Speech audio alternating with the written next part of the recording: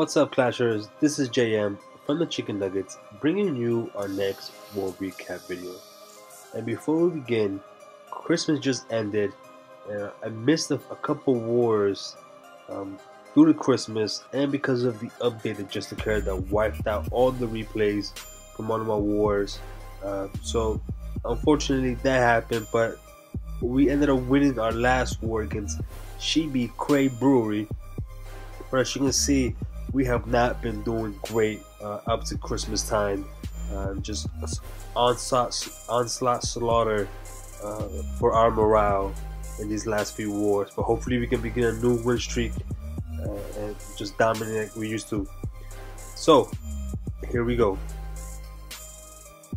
Gotta give it up to SheBCrayBrewery. They did do some work on our Tahoe 10s, and they did a lot of work on our Tahoe 9s.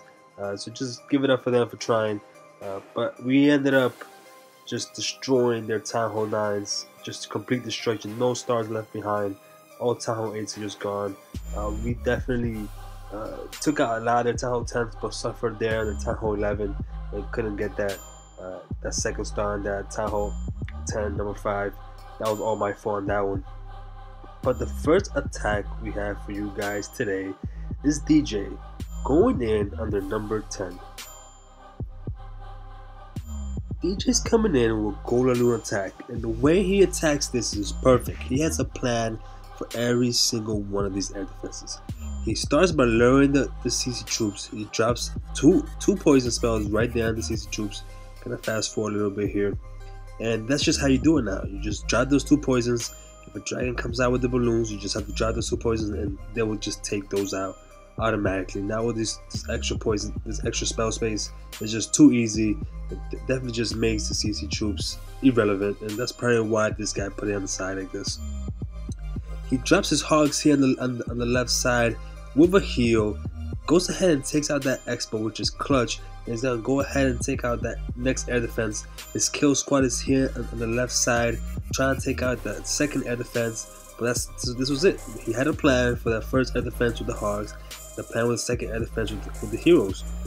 He begins his hound deployment on the third air defense here, and I just noticed that this base has its expos set to ground only, and you just can't do that. You cannot do that if you have such low level air defenses.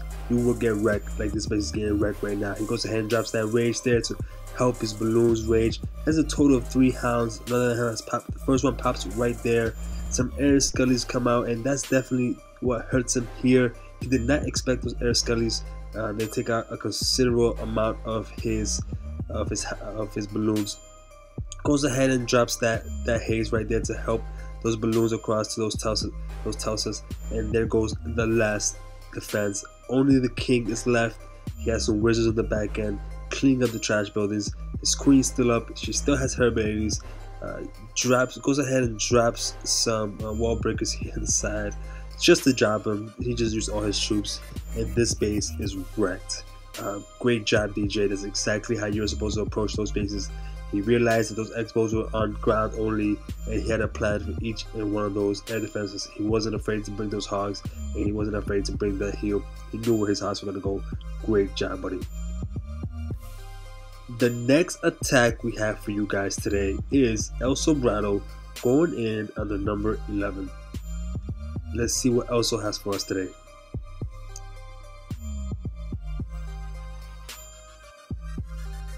Elso's coming in with Gohog attack. He's gonna go ahead and drop his kill squad on the right side. He's gonna try to target that queen. He's gonna try to target that expo. He's gonna try to get into the middle of that base. Drop some wall breakers with some wizards behind for cleanup purposes. Here comes the royals. The hound comes out to CC, so the queen will be busy there for a while. Goes ahead and drops that poison on the CC troop. I would have waited till it popped to little hounds to drop that poison, but that's okay. He has enough golems for tanking purposes. He's gonna go ahead and drop that jump there. All his troops are gonna go in the middle. He's trying to trigger some bomb locations. There hasn't triggered any yet. Begins his hog deployment here on the right side. I like how he released them, kind of a scattered form, but directly into the base. There goes one double bomb. He drops that heal to heal his troops. They split, and this is exactly why I like to throw him out in a scattered form, because it gives him more of a chance to split. He drops that second heal right there as they target that expo. Some Scullies do get triggered right here. The king is following them on the left side. He drops a wizard here for cleanup purposes. He still has his queen's ability. Hogs are looking pretty good. There goes another bomb. And this is just a great attack by Elso. He saw that this base had the big flow of no double bomb locations. All his bombs were separated. The fourth bomb didn't even go off. His troops didn't even have to go there. Drops that last poison as the Scullies target his hogs. His hogs are now just gonna go around the base and target all these trash buildings. So we're just gonna fast forward because all this is just trash buildings and wizards taking out some trash buildings inside, and just great attack by Elso, coming in with a total of 3 golems, dipping down to two ranks below his to get this 3-star, and that's just how you do it. He saw his opportunity, he saw what he needed to do with his troop composition, and he did it. Great job, Elso. Keep up the good work. The next attack we have for you guys today is DJ. We're getting a double dose of DJ going up against Chuck Norris. So let's see what DJ has for us today. DJ's coming in with a Golaloon attack. And this is exactly why I wanted to show DJ's attack again. He goes ahead and drops that Sap Quake on that high level air defense, one of the high air defenses of this base. It's because he has a plan for this base. He has a plan for every single one of these air defenses, and just a different plan from the first one he had. And this is exactly why I wanted to show it, because he adjusted, and this is exactly what you're gonna do to be effective in this game and 3-star these bases. Goes ahead and drops the kill squad here at the bottom side, lures out the CC troops. He's gonna drop that poison on the CC troops right now. CC troops are going into that base. Drops some wall breakers, drops that rage to get the wall breakers into the base. He goes ahead and drops some more rages here on the side, some more wall breakers, sorry, here on the side, and they avert the rage, unfortunately, but they still do their job. They're targeting that core right now. His king's ability is still there, his queen's ability is still there. He goes ahead and uses the king's ability right now as they target the enemy king. Enemy queen is there, she's getting targeted. Both air defenses have gone down. Enemy queen has gone down. He begins his loon deployment here on the left side.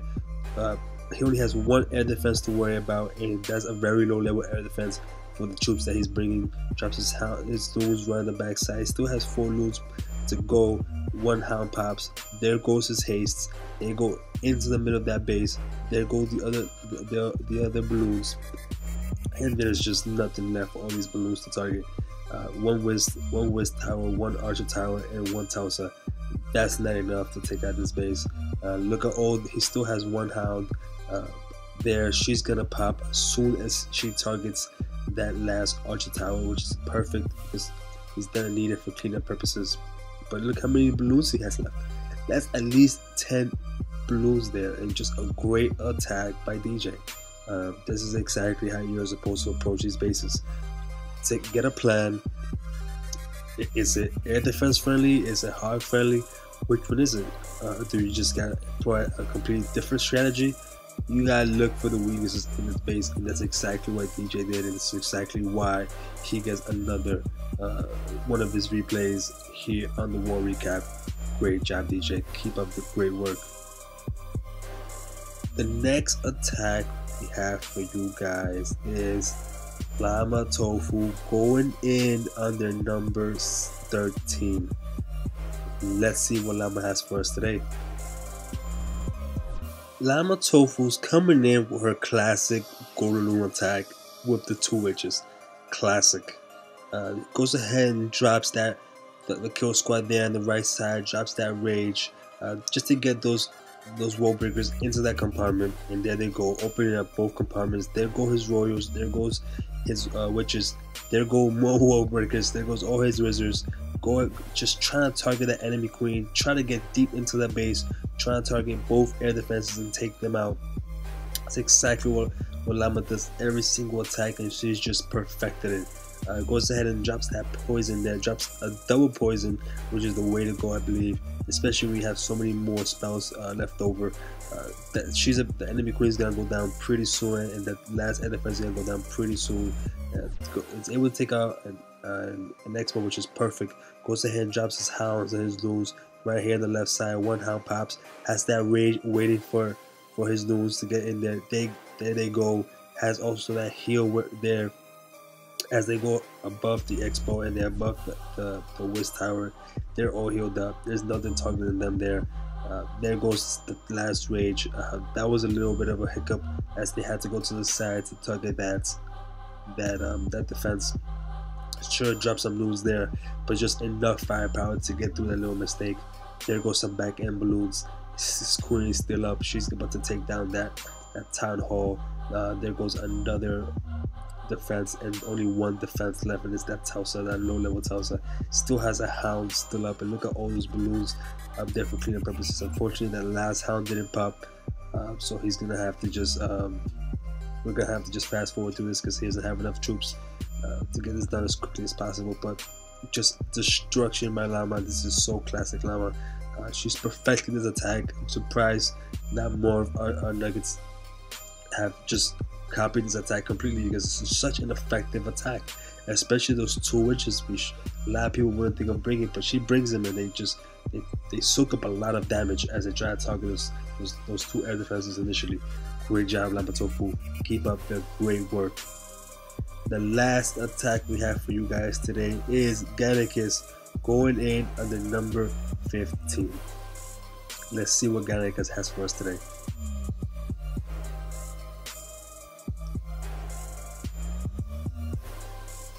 Gannicus is coming in with witches, a bunch of wizards, 4 quakes, and some Valks. He goes ahead and drops all 4 quakes to open that whole core up for his troops. It's gonna drop everything down here on the left side, and this is the main reason why I wanted to show this attack, because it shows the value of witches combined with Valks. Just the witches for tanking purposes and the Valks just to destroy, and they're also very tanky troops. So if you can combine them and have very good spell placement, you can get this kind of attack going. It goes ahead and drops that heal for his Valks. They're trying to keep them all alive, which is the key to this attack. You gotta try to keep those Valks alive as much as possible, because they will just slaughter this base if there's enough of them, and if they have enough health to get through this base, they will just, look at them, just slaughter in the middle of that base. All those defenses. That expo is about to go down right now, and look, and he brought 3 golems as well. Wow, they noticed that. He goes ahead and drops that poison there. I guess he's trying to target that Archer Tower, which makes no sense because the poison does not have any damage for the defenses. Kind of a swag spell there, I guess. But this is exactly what I wanted to show you, because if you're just able to combine those two effectively the way Gannicus did, you don't have to bring balloons, and you don't have to bring hogs. This troop compensation also works if you just know how to use it correctly, and Gannicus was able to use it correctly. Great job, Gannicus. That's exactly how you use those troops. And that wraps it up for this war recap. This is JM signing off, and remember guys, attack swiftly, become deadly, and always stay crispy, my friends. This is JM signing out.